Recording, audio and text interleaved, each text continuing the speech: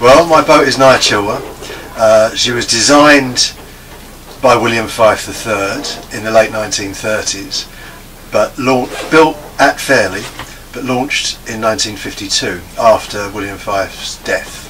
So you could have a debate about how much of a William Fife yacht it is, but I think the boat is probably at least as much, if not more, a Fife yacht now than she's ever been in her whole life.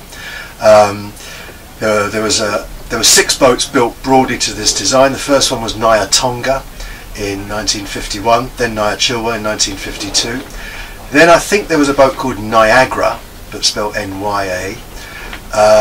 Then a couple more, I don't know, and then the last one, the 6th one, is a boat called Elad, E-L-L-A-D. Elad featured, there was a big article about the rebuild of Elad in Classic Boat magazine, I think 2 or 3 years ago, I'm not sure exactly. She's owned by a French guy, French dentist. But the first 2 boats, as far as I can make out, were built to the Fife drawings and design. After that, the guy who was running the Fairley yard, Archie Macmillan, made changes. He took the coach roof further aft, he took the cockpit further aft. This increased the amount of accommodation below decks.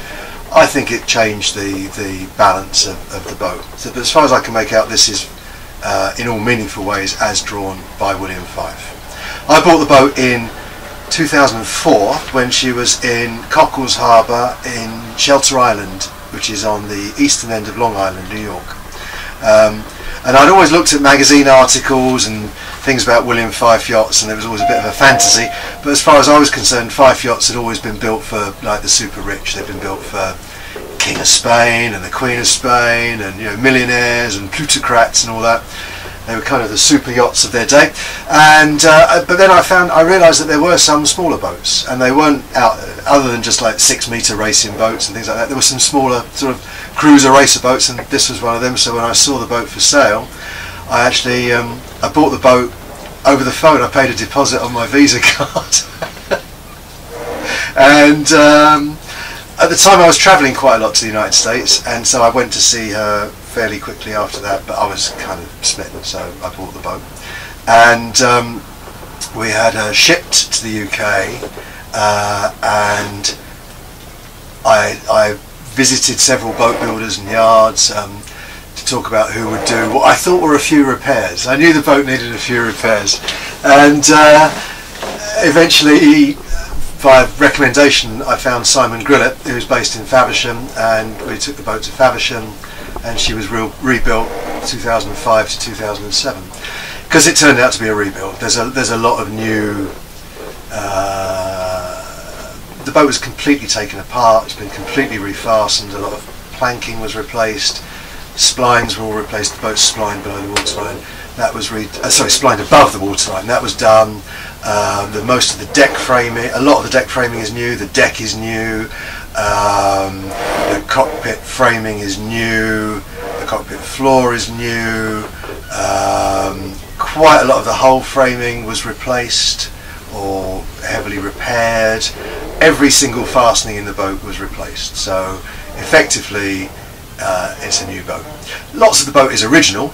So most of the backbone, with the exception of the stems, is original. The coach roof is original. The cockpit itself is original. The interior is original. The rudder is original. The rig is original. But the boat's 60-something years old, so you can't expect it all to be as new. So that's my boat, and so I've owned her since 2004. I've been sailing her since 2007.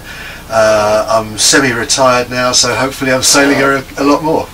But I feel lucky to have a boat like this, and you've got to count your blessings. I don't think I'm anywhere near sailing her as well as it could be done.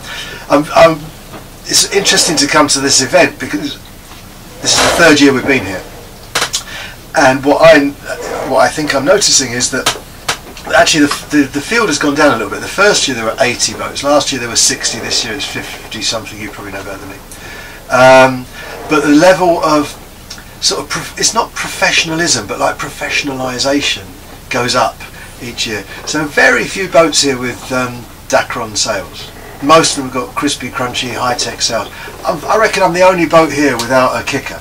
I'm the only boat here without a main sheet track. I'm the only boat here without adjustable backstays or adjustable outhauls.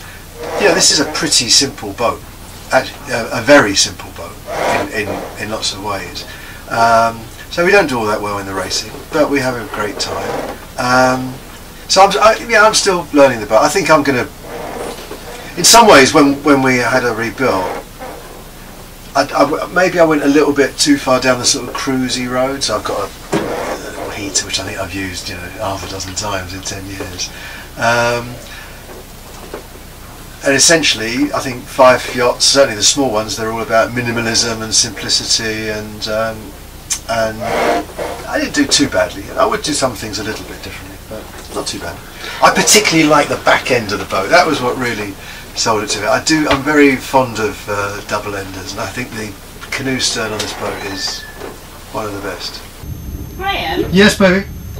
Yes, Jenny? I've saved a rum cocktail for you. I'll be there as quick as I can.